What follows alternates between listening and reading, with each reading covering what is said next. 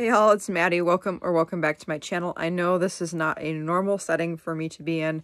However, I just wanted to pop on here and introduce this video. I'm going to be not in the camera's view, but instead my Tandem T-Slim pump will be. And I wanted to do a pump tour and give you guys an idea of exactly what the Tandem T-Slim X2 pump looks like. Mainly for those of you who are just new to the Tandem. I've been on Tandem for nearly 2 years, or for those of you who are thinking of switching to a Tandem insulin pump, you got an idea of exactly how to maneuver through the pump and how to change things and edit things. It's a little bit different, but once you get used to it, it's pretty simple. So this is what today's video is about, and I'm super excited to be doing this video. It's been a long time coming. I so wish I would have gotten this video out a long time ago, but I'm glad I'm doing it now. So anyways, with that being said, we'll jump right into the pump tour. And I will see you guys for my next video. So I hope you guys enjoy. I love you all so much. So when you first take a look at the Tandem T-Slim X2 insulin pump, you'll notice it's rather small. It's not a very big insulin pump. It's about the width of a dime. This is where the cartridge is, and then the cartridge attaches to your tubing, which attaches to your cannula and your cannula housing, which I've shown you in previous videos. I hope to be showing you guys how I change my sites in some different areas and kind of how the AutoSoft 90 or XCs work as far as insertion, as well as I will eventually do something in regards to the AutoSoft 30. Again, a very different site. I use it for various different purposes, but I wanted to kind of show you guys exactly what this pump looks like. So I have a T-Slim specific T case here. It's got a little bit of a clip.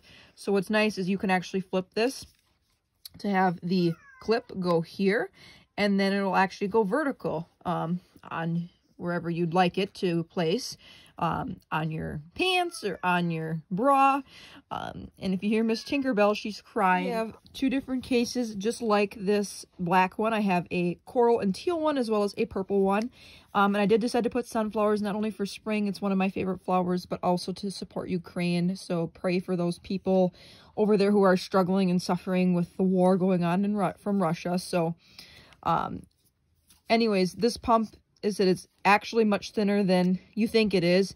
This cartridge comes out via right here, and you can use a little tiny, they give you like a cartridge changer. You can use a credit card or a coin to pop your cartridge out when you change it every single time. So this is your on and off button, so you push this, and it shows you exactly what's going on. It's been a rough 24 hours for me, so please excuse my blood sugars. But if you see right on the main screen here, there's a few simple features that are real easy to find. So you have your battery percentage. That alert will pop up when you have a high or a low. And then if you click 1, 2, 3, this allows you to unlock the insulin pump. And then it just tells me my CGM alert is high. Typically, when you have Control IQ, it will alert you that it will increase your insulin, but your sensor reading above 200. It recommends checking your tubing cartridge and your site to make sure nothing is going wrong. And that little alert will dismiss. When Control IQ is on, that diamond will show. It gives you the time and the date here, as well as the basal. So when the basal is light up like this, it is your regular basal. When it's lower, it'll be kind of in an orangey color. When it's higher, it'll be in a blue color in that diamond. And then this gives you how much insulin is left in my cartridge. So in this case, 17 units. The nice thing with the Tandem pump is that it does display your CGM readings right on the screen for you. So you can see exactly what they're like. On the bottom, insulin on board, as well as your options and bolus calculator methods here. So if I hit bolus, I can click on it. It'll say blood sugar is above target, add a correction bolus. Hit that.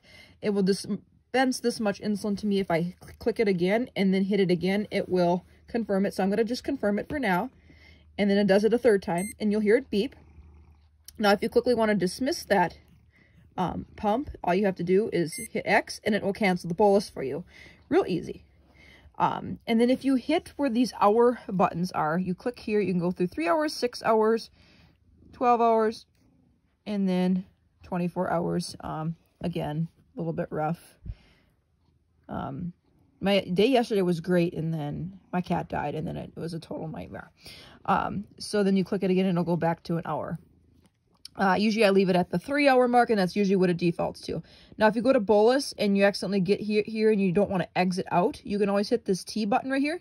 It'll take you right back to the home screen, which is super easy. So same thing if you go to options, you hit this T button, and it'll take you right back to the home screen. It's a little trick I learned from my pump trainer.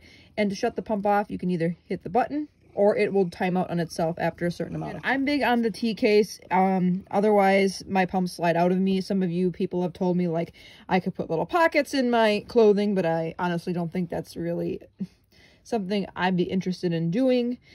I maybe could. A lot of people use silicone cases and slip them in pockets. However, I like to make sure it's secured with a clip.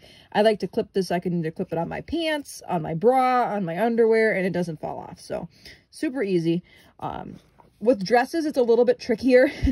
I usually do my underwear, or I find like some sort of elastic band and I wrap it around my thigh and try to like clip it on there, and then but it just gets awkward. So if any of you got any better suggestions for clipping a pump, please let me know down below. But now that I kind of showed you the basics of what everything looks like, I will actually show you all the features in the options menu. So if you go to options, this first button will stop your insulin. So you use that to physically stop the insulin, to take a shower, or X, Y, and Z. If you have Control-IQ working, you will have insulin suspended automatically if it predicts your blood sugar is going to be super low. It'll stop your insulin for you. It'll light up red. And then actually this little B button here will be a 0 and it'll be in red. So it'll let you know in multiple different facets insulin's been stopped. So the load button is to what you use to change a whole insulin pump. And again, I'm going to delve into this later, but basically these are the steps that you need to change your cartridge and fill up your tubing and your cannula, as well as your site reminders. My site reminders, I change my pump every 2 days. I find that works better for me, as well as I have found in this crazy that my endocrinologist and I have kind of figured this out, and I especially figured this out, that my body, for whatever reason, I could take 5 units on this pump, pre-bolus the same amount of time, and have my blood sugar spike. And then all of a sudden, I can do the same thing in an injection. Like, say, take 5 units and wait 20 minutes or 25 minutes and pre-bolus and not get the same reaction. So I really only use my pump, as crazy as this sounds, for basal insulin, Control-IQ features, as well as small corrections and small meals. Anything super large, like over 4 units, I cannot bolus from this pump. So the activity button, if you click on that, there's an exercise mode and a sleep mode. So I have sleep mode used at night. So if you go to sleep schedules, it actually will show you my sleep schedules. So I have the sleep mode feature from 10 p.m. to 5 a.m. on my workday weeks. And then sleep schedule 2 is from 10 to 6 a.m. Friday, Saturday, and Sunday. And what sleep mode basically does is, instead of your Control-IQ auto bolusing for you and correcting, what it does is it just really either increases your basal rates or decreases your basal rates to keep your blood sugar ideally below 120. That's really how the sleep mode features are good.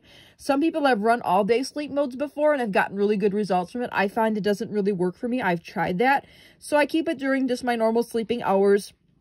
During the work week, I keep it a little bit shorter just because I wake up earlier. On the weekends, I have it a little bit more extended. So I have 2 different sleep schedules. And when your sleep schedules are activated, and after 10 p.m., it will light up in this corner here, the little sleeping Z's that everybody's going to catch your Z's, right? So it'll have a little Z in the upper left-hand corner for you. And then the other feature is something called exercise. Now, I really wasn't sure about the whole exercise thing until I really started doing a lot more exercise this year. I activate that when I go on my long walks or exercise with my dog. And what it basically does is it turns your insulin down pretty much to a negative 90% or 90% decrease, or up to 100% decrease as you're exercising. It basically cuts your basal back super duper low, so that to prevent lows. Temp rate, if I click on, in order to do a temp rate, you have to have Control-IQ turned off. So I can't do temporary increases or decreases with Control-IQ, because the idea behind Control-IQ is that it's doing that for you. I do run with Control-IQ. I don't have problems with it. So if you go to my pump, that's the next thing down here. You have personal profiles, Control-IQ, alerts and reminders, and the pump info. So if you click on the pump info, it just gives you all the information for the pump itself, how to contact customer support. Alerts and reminders, which I have right here. So I have pump reminders. You can turn this to the pump beeps when your blood sugar is low, when it's high, when you bolus, when you missed a meal bolus. I don't have any of those turned on. And then there's also pump alert. So I have the auto off feature on every 12 hours. So if you do not touch this insulin pump within 12 hours, or, say, hey, I'm here, it will scream at you and it will auto shut off. I've had it auto shut off on me multiple times at work. Not really a big deal when you work in dentistry, because all you hear is beep, beep, beep of all these machines. But I can tell when it does this, and all you have to do is, when it does it, you just have to wake the pump up, hit your 1, 2, 3, hit resume insulin, and it'll resume it back for you. The reason why it has this safety feature is just to make sure, hey, are you alive? Are you working? Are you okay? to make sure it's continuing to deliver insulin for you. The low insulin, you can change that to when your reservoir gets below a certain level. I used to have it at 20. I now have it at 10 units, and it'll alert me when I'm below that level that I need to change. Then if you go into Control IQ, if you click it here, obviously Control IQ is turned on. It gives you that feature. The best advice I can give you is to put a very accurate weight in there as best as you can to give Control IQ the best algorithm to correct your blood sugars for you. And give it a good idea of how much insulin you use every single day. To shut Control IQ off, all you have to do is hit this button. And things like that. And now your weight in units, you can change from pounds to kilograms depending on what country you're in. And then it said to turn Control IQ off, all you have to do is slide that button to the left-hand side there, and it'll turn that little dial off. Going to personal profiles, this is exactly where you can create multiple different profiles for your basal rates and your insulin to carb ratios, your corrections, etc. I find that this is a little monotonous on this pump, unfortunately. This is just my opinion. I had a hard time adjusting things when I first got this pump, and now that I've got it mastered, it doesn't bother me now, but I think it's a little confusing when you look at some of the different things because it's all in a list format. It doesn't have it broken down into nice little chunks. Omnipod actually did a really nice job, especially the dash, where it showed you kind of like a little graph saying, okay, my basal rate's X amount of units at this time. This is in a list format, so it's a little bit more confusing for maybe some people to picture. But my standard is just my standard, and it's on, but you can make multiple profiles. Say you need one that's different for your work. Say you need one that's different for your weekending or your traveling or whatever. I just have one standard pump setting, and I let Control IQ do the rest. So if you go to pump settings, quick bolus, you can turn that on. I don't use it. What that basically is you can command this power button, I believe, to, if you click it so many different times, it will bolus so many units for you. Some people like that as like if they're in, some sort of setting where they want to be quiet or they don't want to look like they're maneuvering on an insulin pump. If they want to say, okay, I want one button push to be equal to 2 units. So if I click 1, 2, 3 times with this top button, it's going to automatically disperse 6 units to my pump. I don't really care for that feature. I think it can be a bit dangerous if you're not careful, as well as it's kind of useless for me. But you can certainly use it if you'd like. I really don't have experience with that. So if any of you have had experience with the quick bolus option on the t:slim X2, please let me know. Max bolus is how many units of insulin your pump will give you at a time. I keep it at 10. I really do not like to give myself more than even 6 or 7 units at a time for a meal. So that's even with an injection. So I keep that at 10, and then basal limit is at 2 units per hour. So meaning my basal rate won't exceed more than 2 units per hour for a standard setting. So if I click the standard and on, you can duplicate a temp setting that you have and then alter it if you need to. You can delete it, which I'm not going to. You can rename it. If I go to edit, it's going to show you exactly what my basal rates and everything are for my standard profile. Now, keep in mind, what I'm showing you is my rates. This doesn't mean that your rates are going to be this way, and I cannot caution this enough. I have been a type 1 diabetic YouTuber for a long time. People always say, oh, what would be my rate for X, Y, and Z? First of all, consult a physician. Number 2, my rates are going to be way different than yours. My rates have changed quite a bit drastically from over 4 years because when you're first diagnosed, your pancreas is still producing some insulin. I know mine doesn't do much, if any, anymore because my correction factors are pretty more resistant, and I keep mine a little bit more of an aggressive treatment. My endocrinologist still cannot figure out why I use such an aggressive treatment, and it works for me. And I said, I don't know. I said, this is what I found works to keep my blood sugars as normal as possible. And she'll tweak some things, but for the most part, we're pretty much on the same page to keep my blood sugars healthy. So if you click here, so this is going to show you just one setting that you're in now. So I'm in the 4 p.m. to 10 p.m. setting, correct? So it shows me my basal rate is 1. My insulin correction factor is 1 unit will drop me 57 milligrams per deciliter. Carb ratio is 1 unit per 7 grams. And my target blood sugar in Control IQ, it's an automatic 110. That's the one thing I do not care for about Control IQ. I want to delve more into what Control IQ really is like. It sets your target at 110. I think target should be aiming for blood sugars in the 80s or 90s because that's healthy, right? I mean, so is 110, but unfortunately, with Control IQ as well, it keeps your insulin duration or active insulin IOB at a 5-hour setting. For me, I personally notice when I bolus, 5 hours is just too much. I typically say every 2 hours I can take a correction and know most of that insulin is worn off. And I've gotten many diabetic educators just complaining to me about when I do that. And here's what I'm telling you. If it wasn't working, or if I wasn't thinking that was correct, I'd be going low all the time, right? So let's say, you know, I always say every 2 hours. So let's say I took a shot now. So it's 7:30 at night now. And I'm still high at 9:30. I'm going to take another correction. If that was not correct for my body for the insulin duration hours to be 2, I'd be really low all the time for taking corrections, right? My blood sugars would be 50s, 40s, you know, dropping really dangerously all the time. They're not.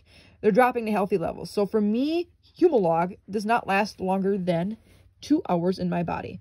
And I'm not trying to sound stern in this video. I'm trying to be real and honest with you. When it comes to managing your diabetes, you know your body best. So don't let some diabetes educator or anybody push you.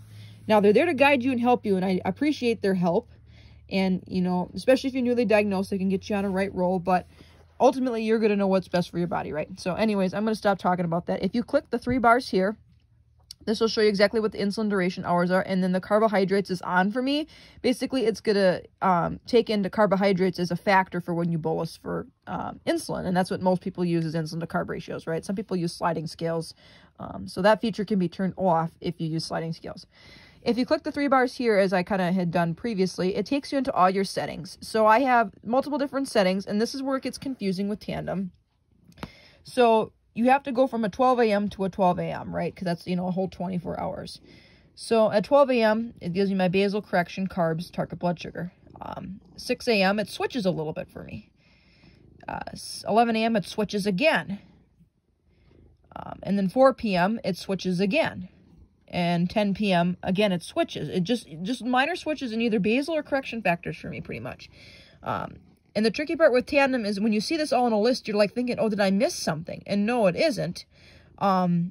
Because if you're going 12 a.m. to 10 p.m., it automatically will jump your 10 p.m. to 12 a.m. as what you have as your 10 p.m. factor.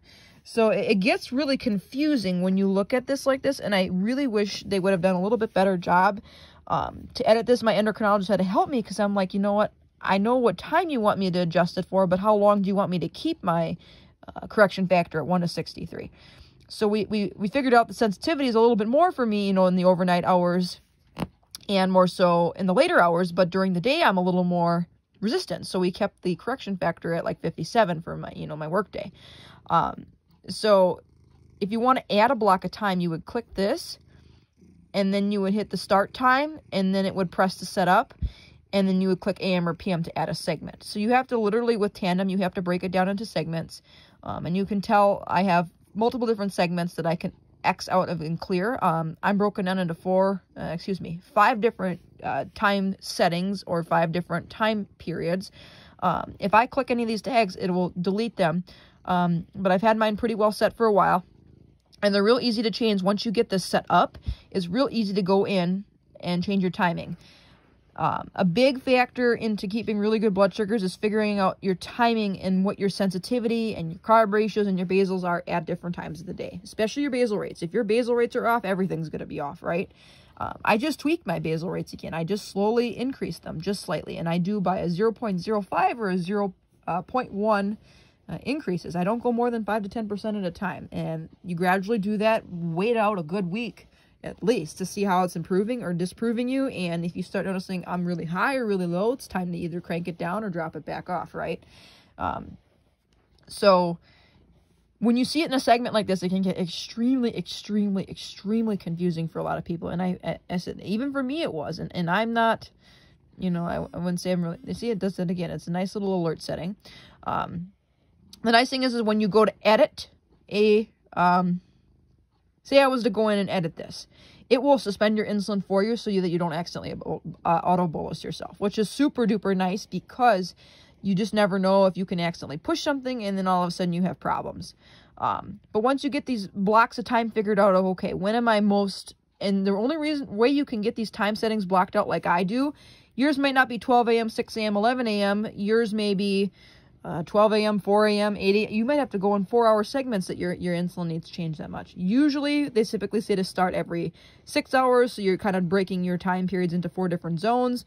I'm a 6-hour, a 5-hour, a 5-hour, and a 6-hour, so I'm broken down into, you know, 4 to 5 different zones that are just a little bit, you know, more rigorous than typical at certain times. Some people will do a straight 24-hour where their basal's all identical, but this is how you're able to chop your basal rates up here in the Tandem pump to where you have a basal rate that's 1.1 from 12 a.m. to 6 a.m. And then at 6 a.m. I switched to 1.3. At 11 a.m. I switched to 1.25. At 4 p.m. I switched back to 1. And then back at 10 p.m. I'm at to 1.3 units per hour. So it can get very, very confusing if you don't know how to deal with this, and I would recommend having an endocrinologist or a diabetes educator go through here and kind of show you how to maneuver through that a little bit better. But I can back out of here fully. So that's all my pump settings, and that's everything really that's on this. And then you can go to the bottom here, my CGM. This is where you start a sensor, calibrate CGM alerts, and has your transmitter ID as well as CGM info when you insert it in. Hardware, software numbers you can actually call if you have an issue with your CGM. Now, if you have an issue with your Dexcom G6 and the Tandem t:slim X2 pump, they will direct you to Tandem's customer support and they will replace your Dexcom for you. With the CGM, which I found was super nice, somebody told me this trick and I love it. You start your CGM on your insulin pump. You don't have to hit the start button on your phone. It will automatically sync, which is super nice. Device settings, if you go here, you can have the display settings. It'll change your brightness on here. My screen timeouts every 120 seconds, which is every 2 minutes. Bluetooth settings, if you click on that, make sure that there's a connection to your mobile device. Time and date, sound volume. I have my sound volume down. And then the security pin, you can put this on if you have a child that might be messing with your insulin pump or something of the sorts, to where you'd have to put a pin in before you hit the 1, 2, 3. This may be helpful as if I ever have kids in the future and they grab mom's pump and start playing with it. I don't need them bolusing things when I'm not ready for it, right? So you can put a security pin so that you're obviously your kid can't go 1, 2, 3 and bolus for you, kind of thing. And then if you go to history, this will show you your pump and your CGM history as to when you inserted things, when you've bolus things like that. Your delivery summary, your daily dose, your bolus and basal units for the day, when you loaded a cartridge, what your blood sugars were, any alarms or alerts that you may have had from the pump. Now, in the nearly 2 years that I've used a Tandem t:slim X2 pump, I've never had the pump have a failure problem with me. I did get an email notification, and I will kind of put some pictures here what the email looked like. It was basically saying that a lot of people were having problems with battery life being incorrect or not properly functioning. And I personally haven't noticed this at all. I think it's really more sporadic. I charge my pump pretty regularly.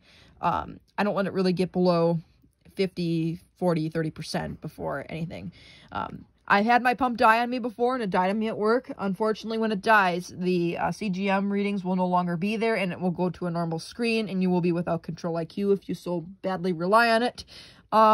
It won't be good for you. Now, I rely more on Control-IQ during my work week because my work week can get kind of crazy and kind of sporadic with how much exercise or how little exercise I'm getting for the day. And my job is so yo-yo-y and up and down that I really need to have that basal adjustments. I really like Control-IQ because you can have those basal adjustments beyond what your normal device settings or your normal pump settings show, right? So if I'm at 1.3, you know, for my morning part of my day, but I'm really insulin resistant that morning or I'm dehydrated, Control-IQ is going to increase my normal basal rate. It might be up to 1.8 or 2.0 units an hour. And its job is to keep your blood sugars between 70 and 180. And its target for you is 110. So it really is a great feature. And overall, it's got more pros than it does cons. So yeah, that's pretty much everything there is to a Tandem t:slim X2 pump. If you have any questions for me, please feel free to let me know down below. But I think I explained this pretty well, and looks like Maddie's going to have to change her insulin pump before work tomorrow. But I hope you guys enjoyed this video, and I hope I was able to explain this pretty well and give you a good idea of exactly what a Tandem pump looks like. And I delved in a little bit of my personal settings and some of my personal experiences and how I deal with my type 1 diabetes, but it's in hopes to help you. Now, I can't, you know, fully manage your diabetes for you, and, you know, always seek a medical doctor for advice and know that I'm not a healthcare provider in that realms. I am a dental hygienist.